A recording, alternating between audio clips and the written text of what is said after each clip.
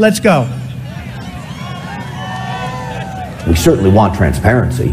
What he saw is what we revealed to you last night on this program, what appears to be Atlanta, Georgia ballot counters being told to leave the counting room. Then a short time later, with no observers, with no media, hidden cases of possible ballots are rolled out from under a table.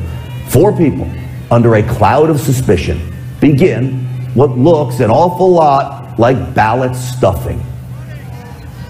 And the media did pack up and leave at 11:15, but there weren't observers there at that time, and there was no announcement made for anyone to leave. Now, wait a second here. That is disheveled Fulton County Elections Chief Richard Barron, but he doesn't have the facts right. The video proves it. At 10:40 p.m., not 11:15, 10:40, the media is packing up. A half hour before he thinks they leave. You can see them putting on their jackets there. And by 10:56, they are long gone. And the Trump team has sworn witness testimony, claiming an announcement was most certainly made. In fact, even CNN reported the counting was being shut down due to a water main break that even election administrators now acknowledge was a leaky toilet. So someone had to tell those people to leave. And if you look at this table, there are ballots in boxes open and ready for counting. Now watch as they get packed up. Why would you need to secure them and then ultimately take out the mysterious ballots from under the table to start counting? It just doesn't add up. Elections Board member Dr. Kathleen Ruth shows her skepticism in that Zoom call this morning with the elections chief. It is interesting that these ballots were under a table versus being in the open. Well, I think there's I don't know that I think those ballot boxes get heavy. I don't think they want to be lifting those things up and putting them back down. He makes no sense. The guy's scratching his head. He just looks nervous. The guy does not inspire confidence. There were already ballots out, but even almost 24 hours since I posted what could be, quote, smoking gun video of election fraud, a video now with 2.5 million views as of right now on my Twitter feed, the head of elections, whose ballot counters are now being accused of ballot stuffing, declares this. I'll have to review. I need to review the video. I have not seen the video. Please do. Please do is right.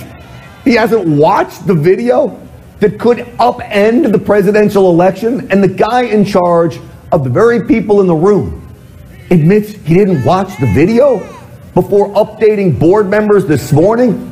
That's insanity. And yet, Fulton County still certified the election. But you know who did watch our video?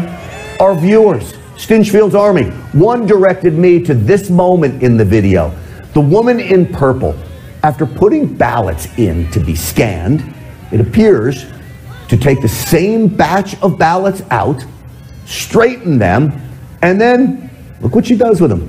She reinserts them back into the ballot counting machine again. The same set of ballots. Now, there may or may not be an explanation for this, but it certainly needs to be investigated by law enforcement, as the greatest political heist in election history may have just been caught on camera.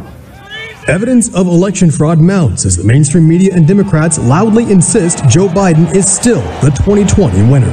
However, numerous whistleblowers are coming forward with credible information that hundreds of thousands of votes for President Trump mysteriously disappeared on election night. On Tuesday, Jesse Morgan, a worker for the U.S. Postal Service, revealed that his trailer full of ballots simply went missing after he dropped them off. The worker drove his truck from Bethpage, New York, all the way to Lancaster, Pennsylvania, and says he was carrying some 288,000 completed mail-in ballots.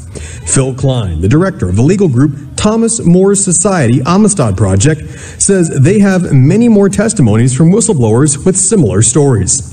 The project is working to discover flaws and even expose cases of voting fraud in the 2020 election and has already uncovered serious examples of voting irregularities.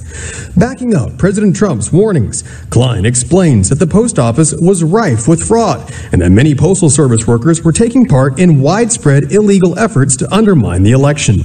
While the missing truck full of ballots is bad enough, other whistleblowers say they drove thousands of pre-filled ballots right over state lines, which is a federal crime. A subcontractor for the post office, Nathan Pease, said that he was told by two separate postal workers that the post office in Wisconsin had collected and backdated over 100,000 ballots on the morning after the election. Unsurprisingly, others also claimed the integrity of Dominion voting machines has been compromised and cannot be trusted. During a press conference in Arlington, Virginia on Tuesday, the project explained that election officials in blue jurisdictions have failed to maintain the ballot chain of custody, which leaves the door wide open for voting fraud. The project said it has photographic evidence of people improperly accessing voting machines and eyewitness accounts on how the seals on ballot hard drives were illegally tampered with and broken. Klein says that in total, there are over 300,000 fraudulent ballots in Arizona, 548,000 in Michigan, 204,000 in Georgia, and 121,000 in Pennsylvania. Based on this evidence, the FBI has reportedly requested to look at the project's data on voting integrity and potential election fraud. Pearson Sharp, One America News.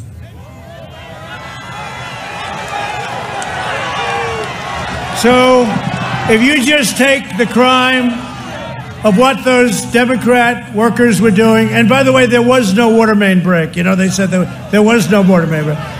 That's 10 times more than I need to win this state. 10 times more.